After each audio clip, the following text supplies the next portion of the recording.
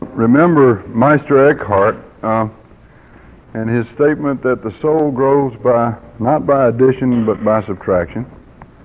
And the whole idea that we're trying to get across here, and I hope you're into the flow of it because it's almost unexplainable, that it really is, spiritual growth really is a process of growing down. I talk to professional groups sometimes, many of whom are not recovered people, and give them a pitch about how abstinence is the essence of recovery. You know, you abstain from whatever drug it is or whatever addiction it is that's got hold of you, but that the quintessence, the pure form of recovery, always and ever is spiritual growth. And that you cannot maintain abstinence without growing spiritually, and you can't grow spiritually without abstaining. And so those things are intimately connected in this growth process, this business of growing down, if you will. And a lot of the growing down has to do with what William James called deflation of the ego. Some people balk when you say deflate ego. That they almost equate that word with annihilate ego, destroy ego. We're talking about, okay, let me put it this way, in Little Red Hen, which is the way I understand things best, there is in me, there was, and there probably always will be, a little spoiled brat that lives right inside of me, about 8 fingers above my nose, okay? He sits in his high chair, and he beats on it with a spoon. And he says, do it now, and do it my way, or I will retaliate. Now, we are talking about, in recovery, if you will, turning the brat into a child who is simply sitting in his chair. Not directing things, but living his life calmly and quietly, and allowing those around him to do likewise. So we're talking about getting healthy here. We're not talking about killing the kid.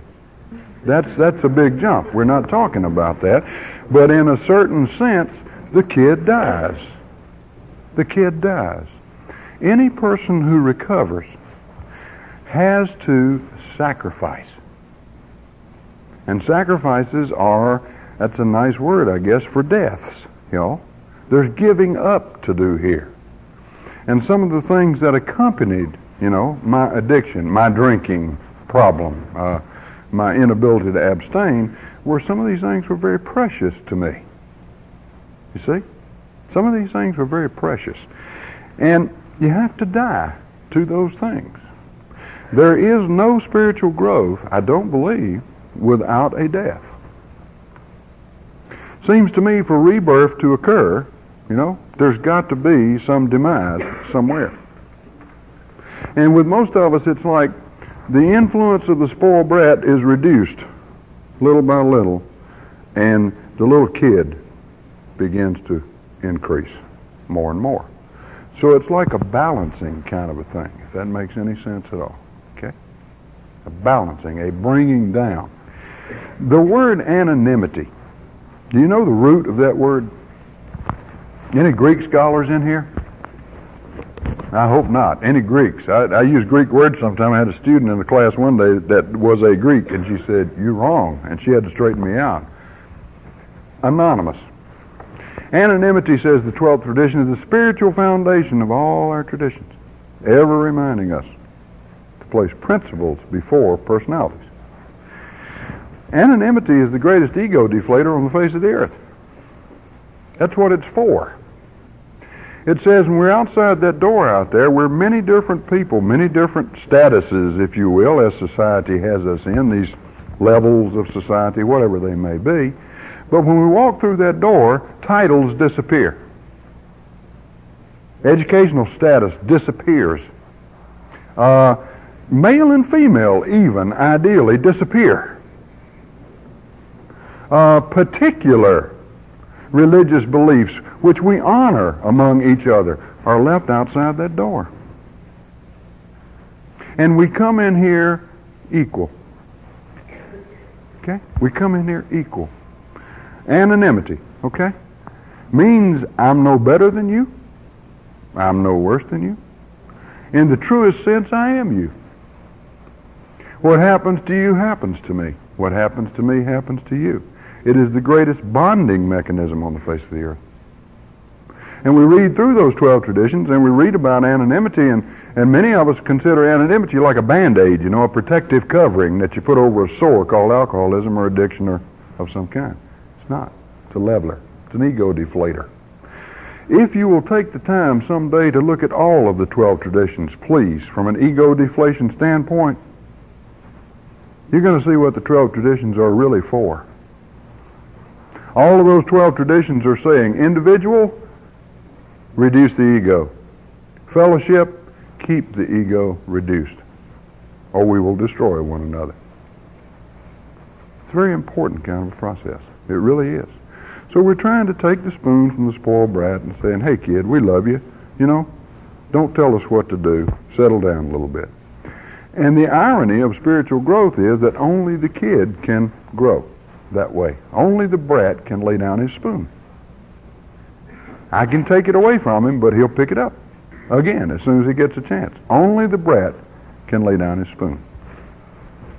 Now, each of us in this process of growing down are carrying with us a certain attitude, a certain outlook on life. Did you know there's an addictive outlook? I believe that there is. I sit down with people, one gentleman was mentioned he was bulimic. I'm alcoholic, but I bet that he and I could sit down and talk in terms of attitudes and outlook. Right on. We're right on. I found my in alcohol. Okay, this particular tour in food and in binging on it. Okay. We carry with us a certain outlook. And we come in the world with the outlook. Now we're talking about getting back to where we were to begin with. Okay. Through a process of called rebirth, along with regeneration. Being made all over again. That's the process of growing down. Rebirthing, going all over again. Each of us deals with this thing right here.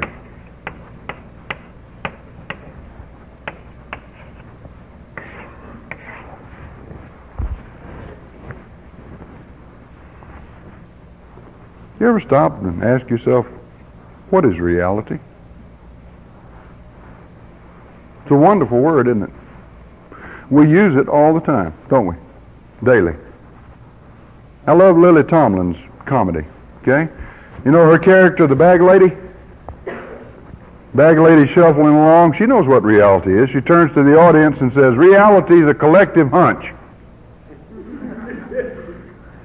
And if they tell me if you get too close to it, you get all stressed out. It upsets you.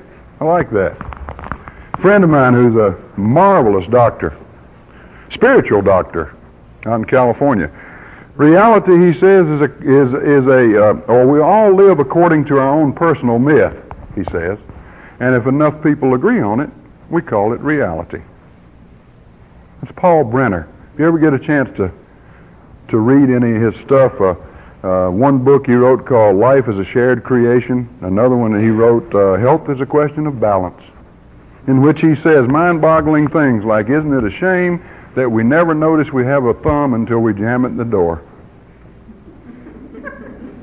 He's a nutty doctor. He's brilliant, absolute genius. To hear him talk is a gas, I'll tell you. Okay? And he became anonymous. He was the head of female cancer service at a very large university and got bored with it and started treating people with prayer and meditation. He'll spend a day or 2 or 3 days with one patient. Okay? Somebody tell me what reality is. Anybody? Nobody wants to tell me what reality is. Am I going to have to go home not knowing what reality is? Patty, tell me what reality is. No, I better go. Okay.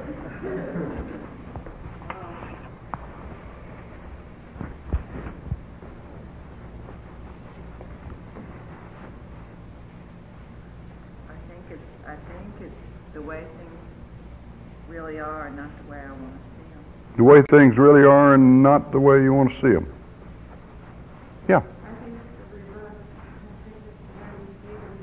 reverse. We what? Everybody hear that? You know, back when I was in school, they taught me grammar. They always trained my left brain. Did you notice that? Oh, my left brain really got it. Logic, grammar, arithmetic, all this kind of stuff. Reality is a subject, and is a verb. Remember what kind of verb that is? Small English lesson here. Huh? Huh? They call it a linking verb now, don't they? The verb to be. And after a linking verb comes a word that describes the subject. Yeah. Okay? Reality is now. You said you make your own reality. I agree. I fill in this blank. I could go around this room, take a secret poll, write on a piece of paper what reality is. Everybody here would have an opinion about what reality is, and some of them would miss each other by miles, and some of them would come very close together. And if we got into certain aspects of reality, they'd start coming even closer together until we got the addictive view of reality. But just for now, let's say this. Reality is for me what I see it to be. I agree with you. Reality is for me what I see it to be.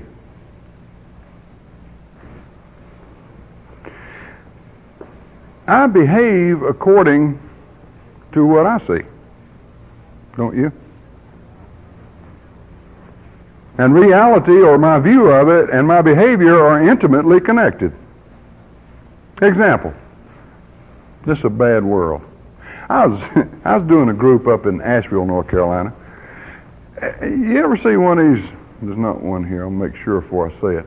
One of these little old ladies, and they're cute, and they got blue hair. You know how they put that stuff on their hair, and they get it all blue and everything. She's the prettiest little thing you ever saw. Absolutely denied she was an addiction. She'd been on an addict. She'd been on Valium for 23 years, right?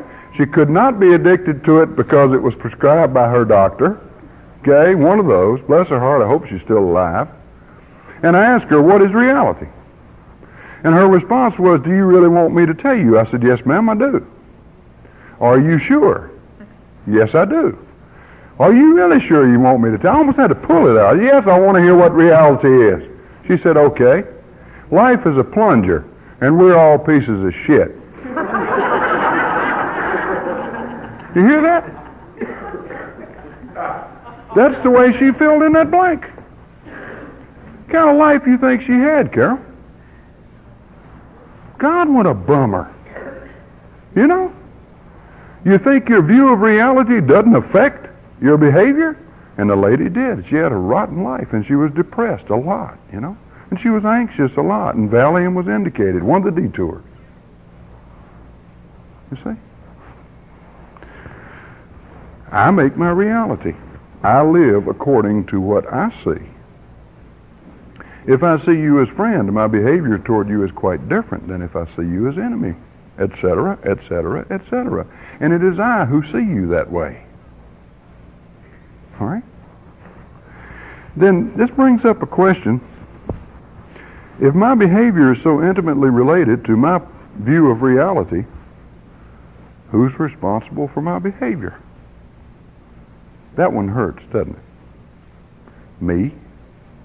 That's right. The eminent philosopher Pogo put it very well, folks. I has found the enemy, and he is me. I form my reality. I live according to what I form there. Okay? Now, what does it tell us to? If, suppose, what can I use for reality here? Let's just use this key. Now, what Lisa sees is different than, what's your name? Jerry. Than what Jerry sees. And that's different than what you see in the green cap. What was your name? Bill. It's different than what he sees. It's different from what I see. Every one of us in here sees a piece of that reality. Is that not right? Then, what lesson can we learn from this? Reality's point of view. Another lesson. If I want to know more about what really is, I must relate to you. There is simply no way for me to find out about the fullness of life and reality, okay, without you. There's the magic word, we again. But we egomaniacs believe that our point of view is the only right point of view, and we run around trying to convince everybody else that it is because we're so afraid that it isn't.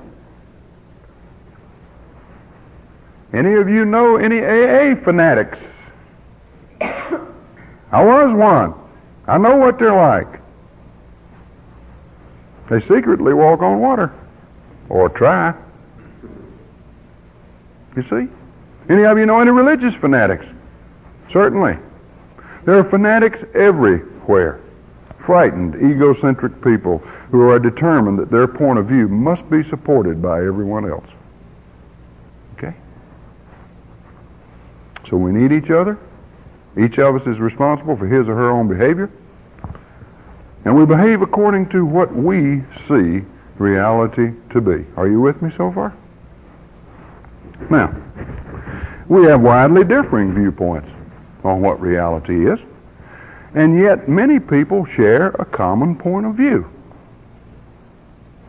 I ran around with a bunch of people who shared my view of reality. Did you all not do the same thing? I was admitted to a fraternity in college because ostensibly I shared their point of view. I went to the Baptist church and sat next to old Miss Sims because ostensibly I shared her point of view. I fit. And I ran around with Egghead and Junk and Ducky and that bunch that I ran with, you know. Crazy names we had for each other. It's calling me Sweet Lips beside then instead of Puddinhead, by the way. And I shared that point of view. Now tell me something. You run around with a drinking or drugging crowd. You share that point of view. You go into treatment or you get sober and you stay sober 2 weeks and you go back with that crowd and you drink again and it surprises you. Why should it surprise you? And these old uglies around the programs, they change your playgrounds, change your playmates. Well, they don't like my people. It's not that. It's that if you're going to fit, you're going to have to share that point of view. If you share that point of view, you're going to do again what you was doing before. There's no two ways about it. And boy, people differ in their points of view of reality widely. We differ in this room widely in some respects, okay? Philosophically, there are differences. About psychology, there are differences. About what human beings are and are not, there are wide differences. We know this. But certain people share common views of reality, essentially common views of reality. Did you know that? We talk about certain religious groups, and they share a common view, and certain philosophical groups, and they share a common view. But there are two other groups of people that share a common view of reality that I never thought of until I really got thinking about this. Healthy people and unhealthy people share a common view of reality. Any of you ever understand healthy people? I mentioned this last night. I just never understood healthy people. I didn't know how to be healthy. I had to have someone to teach me who had had to learn from somebody else, who had had to learn from somebody else. Yes, we do need one another. Let's do a little scenario here. The healthy guy. The alarm clock goes off in the morning, and he reaches over and he cuts it off, and he sits up on the side of the bed, and he's not too happy about getting up, and he's still a little heavy-eyed and everything, but he wipes his eye and says, oh well, time to get up. Wish I could sleep longer, but gotta go. And he's up off the bed, man. Goes in the bathroom and passes the mirror and sees his image and says, you're not the prettiest thing in the world, but you're not the ugliest one either. I believe you're enough. Whatever comes up today, I think you can handle it. This is the healthy person talking to himself in the mirror. I never understood that.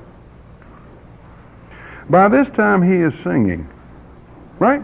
He hadn't been up 10 minutes. He's humming a little tune to himself while he, begins to shave. This is the healthy person. And he's talking to himself, dialoguing, and he says, got to go to the office today, and you got that job to finish, and Sam's trying to, get in your way here. There's always going to be somebody trying to get in your way. Don't let it bother you. Go ahead and do the best you can. It'll be all right. You're going to make mistakes today. It's okay. It's all right. Everybody makes mistakes, he says. You got problems. All of them are not going to be solved by bedtime tonight. But the unsolved ones will not keep you awake. He's humming, singing, shaving, not cutting himself, talking to himself, liking himself.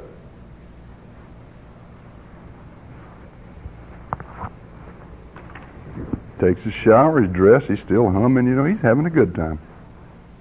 Dresses, goes to the door, his wife comes up, he says, I love you, baby, I'll see you tonight, gotta go, He goes out to the bus of life, which is pulled up to the curb, and heads for the passenger section. You know people like that? What kind of day you think he had? I mean, he set himself up pretty good for that day, didn't he? Probably came home, had a good day. Probably sleeps good at night.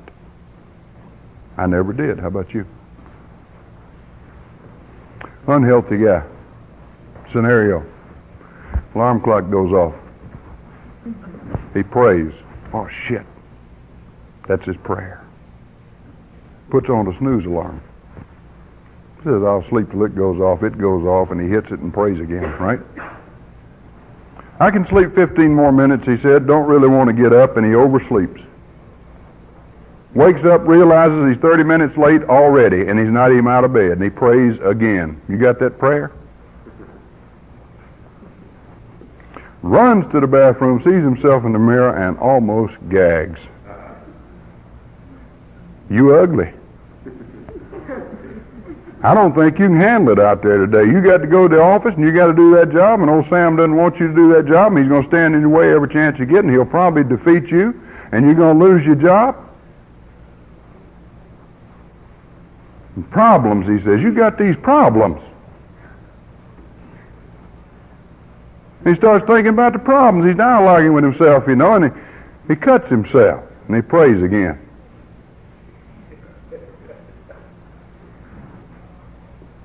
And the problems kind of feed on one another, don't they? Once you let one of them have its run, the other one comes behind it.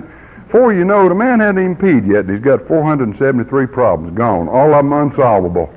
And he said, they're going to run wild today. You can't sleep tonight. You're not going to solve all these problems unless you can find the right solution to every single one of them. It's got to be exactly right. And don't you let anybody know you make mistakes, because you're not supposed to, and they'll get you if you do.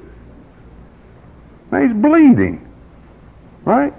And every time he cuts himself, he prays again. He's already prayed 40 or 50 times too. See, he's not even out of the bathroom. Jerks on his clothes, they don't match, runs to the door, his wife comes up, he says, get out the way, I got to go. Runs out the door to the bus of life, which is pulled up to his curb, and goes dead for the driver's seat. What kind of day you think he had? God, that first part of the morning is so important. Maybe that's the reason the big book Alcoholics Anonymous says, when it's talking about prayer and meditation, upon awakening. Not 10 minutes after, upon awakening, it says. We think about the day ahead. Okay? I don't know about you, I can wait 15, 20 minutes in the morning, and I'll end up not praying and meditating. I got too many problems and I don't have time. I'm a busy fella, y'all. Too busy to keep an appointment with God. Way too busy. And by noontime, it is flying apart. Any y'all that way? I know you're not, but Now, where do we get this point of view? Where's it come from? Because we need to understand that. Y'all have seen me draw this old picture of the mind so many times that you're probably sick of seeing it, and it's really not your mind, but it's a pretty good model. Let's draw it here for a minute. And in the middle of the mind is that window that we look out of, and we form opinions about what we see, and we put labels on people and places and things, and that's called perception. And my perception of things is the way I see things to be, roughly. All right? Now, when I came into this world, I don't believe I had any opinions. Did you? I don't think little babies have any opinions. I don't think they put labels on anything. I think a little baby lives in a magic world, y'all. It's the world called we. The window that he looks out of, the perceptive window, it's clear. As a matter of fact, if he moves, something else moves. If he makes a sound, something responds. It's like everything's him, and he is everything. He's real close, you know? He begins to get out of bed at an early age. Oh, and I got to say this. Ever notice a baby in his crib or her crib? They're always seeking to relate to something or somebody. Don't care what it is. A kid can sit in the crib and play with a leaf for hours. I believe they totally absorb that leaf. They know everything there is to know about that leaf. Not intellectually, but in the deeper knowing sense. They don't even know it's a leaf. They just love it, feel it, play around with it, absorb it. But eventually they get out of that crib, you know. And they go crawling across the floor. And maybe this thing here is sitting on the floor. And he crawls into that thing, and he hits his head, and he gets this strange sensation going down right here, right? Up until now, everything has moved when he moved. That didn't move. And furthermore, he's got this strange sensation down the back of his head over here. Watch a baby. Generally, the baby will back off and hit it again. You ever watch a kid? Kids are a trip, man. They will back off and they hit that thing again. They are determined it's going to move. Everything's moved up to now. That's going to move. And it doesn't move. Now, if you want to know if that baby's going to be an addict of some kind, that's the baby that backs off and hits it 7 times trying to move it. And it won't move. And he hears a voice, and the voice says, honey, don't hit your head on the table. It will hurt. It's a table. This sensation is called hurt. I don't like that. Scenario now. Go with me. And he looks at himself and he says, God, you're small. You're so limited. You're not that table. You're not that big thing over there that made that noise that said something about hurt either. And I believe fear sets in real early. He has recognized his separateness. And he begins to say a new word that he's never said before. I. Me. Mine. If you want to test this out, go up to a baby, young one who's sucking on a bottle. Man, they slobber all over everything. You know that? Babies slobber. I expect somebody to come up one day with something called slobber therapy. We've tried every other way, but walk up toward the baby, and the baby sometimes will push that bottle out to you, slobber and all. You know that? Because you're not you. You're part of him. I mean, it's like he's feeding himself. Really. Think. But he's 3 years old, and he's got him a sucker, and he's licking on him, right? And you walk up to him, and you say, that's a good-looking sucker. Could I please have some of that sucker? He says, it's mine. There's a radical change here, y'all. What was related is separated. What was total and complete is now fragmented.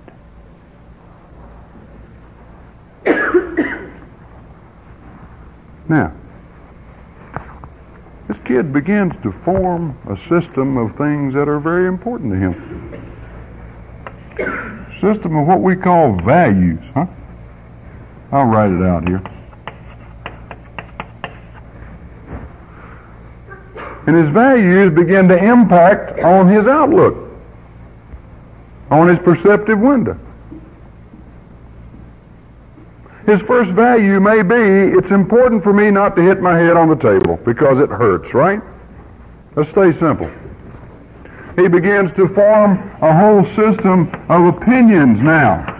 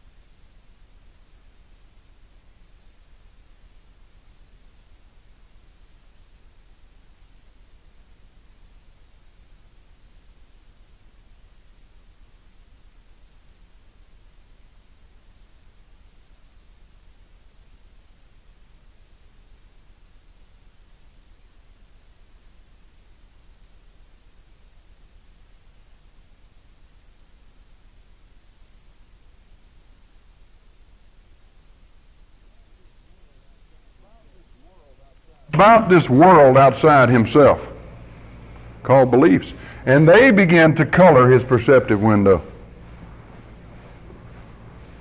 He begins to develop certain definite feeling patterns so that we can look at kids when they're 3, 4 years old and say, this one's outgoing, this one's shy, this one's angry, this one's afraid. Feelings begin to impact on his outlook on life. All these experiences that he stores up from the word go begin to impact on his point of view, his perception. And now he is looking out of a window which is like stained glass. It's colored. He has a definite outlook. He begins to hang around with people who share that outlook. He begins to argue with those who don't. He behaves in terms of his own values and his own beliefs. He sees the world now through colored glasses. You understand what I'm saying? Is this clear to you? I hope it is. Now, suppose he looks at reality now and it is horrible. Suppose life is a plunger and it's going nowhere. And I'm lost and I'm alone and I'm afraid. And I'm empty. And I hurt. And there's an ennui in my life. I need filling. He'll go looking for something. He'll go looking for something that will change his view of reality. Hopefully, it'll change it instantly, y'all. We like instant stuff. Go in your grocery store and look. Go to your bookstore and look at the instant books on psychotherapy and on how to get good and how to get well and all, in 10 minutes and get a degree for it. We like instant stuff. Our society, I think, doesn't know how to delay gratification. I'll just say that about the whole society. Delay gratification. That's wonderful, big language, isn't it? This society doesn't know a damn thing about eating Oreos. This society goes right for the creamy center. Never mind the wafers, baby. Let's get with it. Listen to the street language. Let's get it on.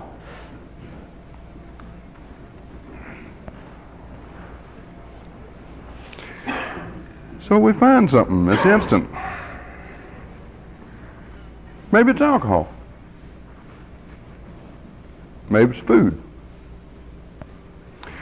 But whatever it is, the effect of it is to change reality, or to seem to change reality, or your point of view of reality. The world which was a plunger changes radically, dramatically, instantaneously, feeling good.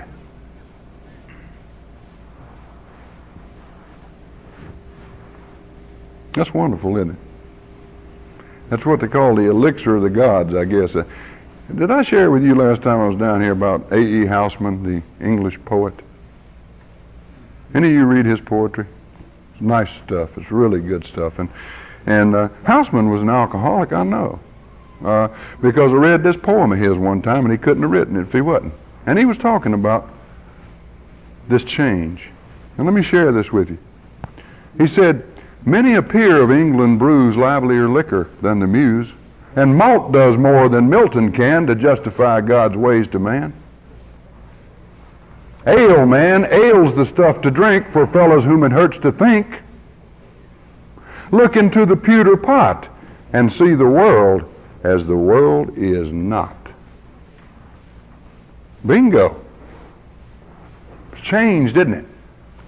The major reason that I drank and used drugs and did a lot of other addictive things was that those things seemed to change reality. Seemed is an important word. They never did. Reality was always worse when I returned. Housman said that too. Look into the pewter pot and see the world as the world is not, he said, and faith 'tis pleasant till 'tis past. The mischief is, it will not last. Well, I've been to Ludlow Fair and left my necktie God knows where, and carried to my home or near pints and quarts of Ludlow beer. And then the world seemed none so bad, and I myself a sterling lad, and down in lovely muck I've lain happy till I woke again. And then I saw the morning sky. Hi-ho, the tale was all a lie. The world, it was the old world yet, and I was I, and my clothes were wet. And nothing now remained to do but begin the game anew.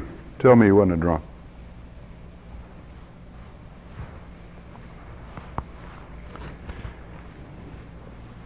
Hate to tell you this. I hated to discover this. Reality does not change instantly. Oh God, how I wanted it to. And how you wanted it to. You'd come off a bender and you'd make these world-shaking statements like, "I have learned my lesson this time." Do you hear that? We really meant that. I have learned my lesson this time, we say. I will never do this again. I am finished forever. And I got to tell you what's true of me. Anytime I use the word forever, ever, or never, I'm on an ego trip. That was true then, it's true now. I have learned my lesson. I'm not going to look at it that way anymore. Now, you've been out there building that point of view of reality for how long now? Is it 20 years or 21 years or 25 years or 30 years? And after one bad experience, you're just going to change it all. There's the instant grits again. I'll just add a little water here. It'll all change. Instantaneously, painlessly, hopefully. Sorry about that. Your point of view of reality will never change until your values do. What are they? Abraham Maslow talked about a hierarchy of values. There's a system. Patty, they're arranged in order. First value, second value, in order of their importance. In my mind, at some level, is that value system. All of it. If I ask you, honestly now, if I ask me, to write down on a piece of paper your top 5 values, could you do it? I could probably write down, what I wished they were and what I thought they were. But I doubt if I could do that.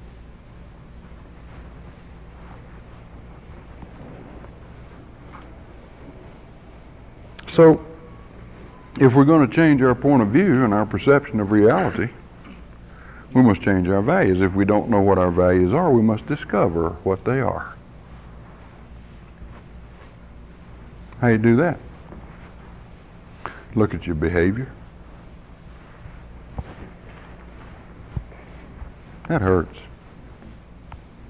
That's a dead giveaway. We behave in terms of what's valuable to us. Look at your behavior. Might shake you up. But you discover what your values really are. And then when you discover, as Chuck used to say, you discard. You replace, you reprioritize. But first you got to know what's there. And then you start moving things around a little bit. And what happens is this. Okay?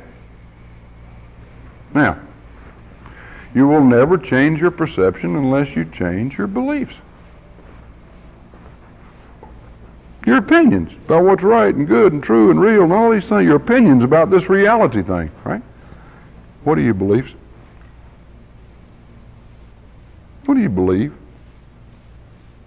Do you know? Then how do you know? Look at your behavior. Discover. Discard. Reprioritize. Replace.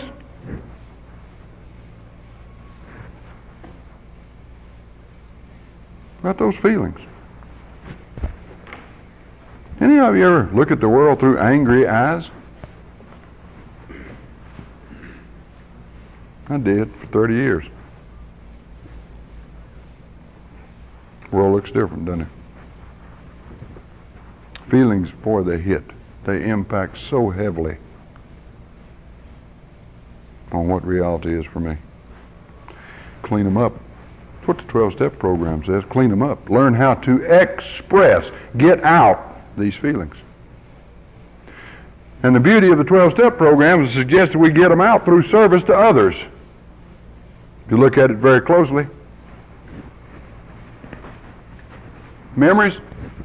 Look at your experiences in life. Instead of damning yourself for having them, learn from them. It's a beautiful section in the big book, Alcoholics Anonymous. It begins by saying, now about sex.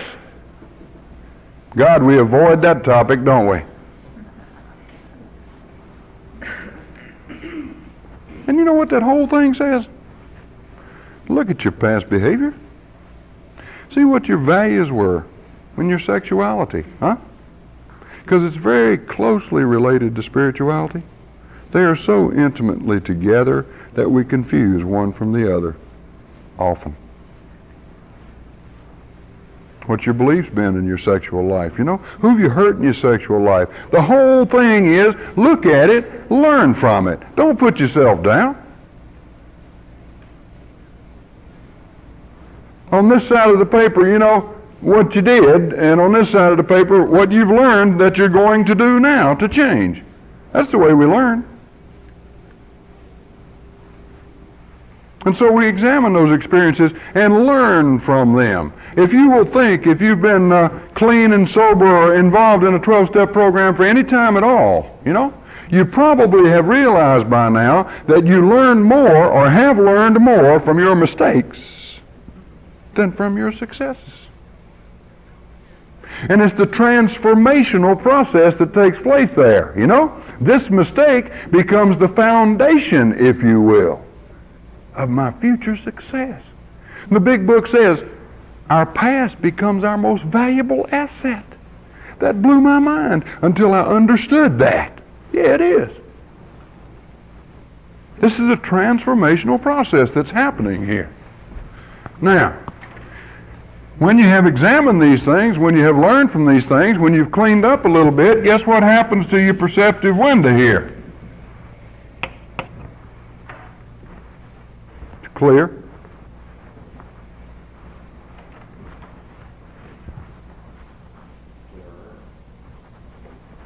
Like a child's. Unless you become as a little child. Okay? Moving on back, clearing up the window. And start all over again. With what? These principles which are guides to progress. New priorities. The new priorities given to you in this program and these principles. It's a funny thing, y'all. The beginning phrase in the 12th step. Anybody tell me what it is? Come on. Having had a spiritual awakening. What is that? If it's not a massive change in perception. Would you tell me? What is it?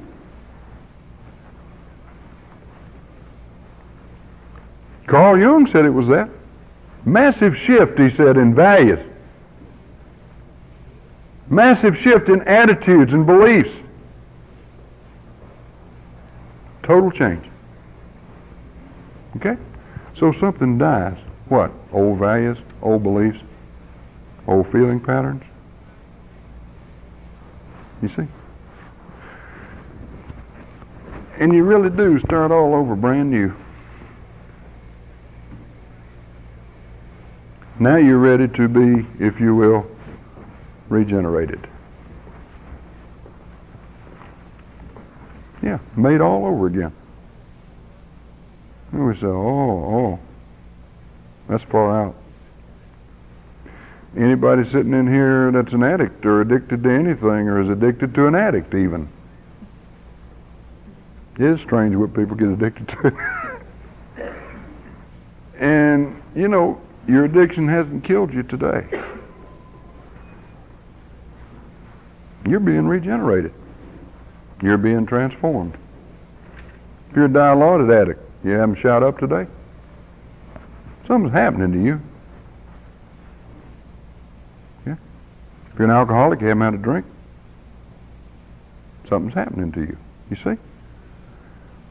But you see, in addition to being impatient, wanting instantaneous stuff, we want big stuff. Transform me, Lord, now. Get me on up there with Augustine. It's almost like God comes back and says, okay, if you're ready to work and wait. And it is work. It almost kills some of us. We've got to work at the program in order for it to be a success.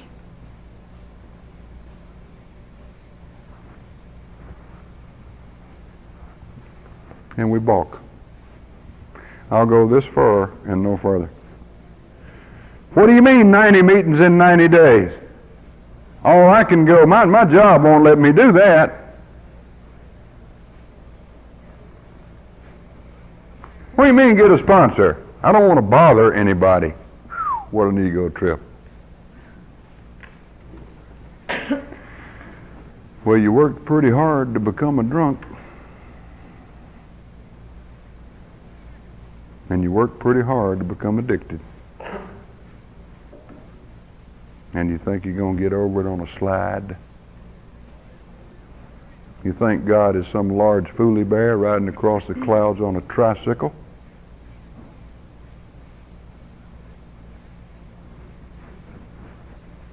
I don't think so. So you got to work. Any of you familiar with a German philosopher by the name of Friedrich Nietzsche? Nietzsche fell into great disrepute, because Hitler liked him. Nietzsche died in the nut house when he was 40. What could he know? Do you ever realize some people are too tender for this world? People like Van Gogh and Nietzsche, and we've known some others, too tender for this world. And Nietzsche really took a beating because you heard all the preachers a few years ago, and they're yelling about God is dead and God is dead and all this stuff. And you saw the bumper stickers, if he's dead, he died since this morning because I just talked to him, and all that kind of, how we get carried away with stuff. Nietzsche was the man who said God is dead. So he's taking a beating. But they never gave Nietzsche his full due. Nietzsche did say, God is dead. His love for us has killed him.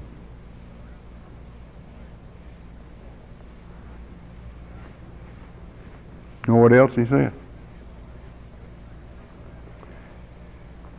He who has a why to work for can put up with any how in order to get there. If your goal is sobriety, and it's strong enough and important enough to you, you'll put up with what it takes. You'll do what it takes to get there. And if it's not, you won't. Okay? Change doesn't just happen. Not real change. Only illusions. Okay? Now, I think we're going to break for just a little bit. It's about what? It's about 2 o'clock. Jerry, do you want to say something first? Okay. And let's take, I don't know, what do y'all want to take? About 10, 15, come on back. And we'll go from there. I want to talk to you a little bit next about maintaining things in terms of watching. If you don't know what that means, maybe I can tell you. All right?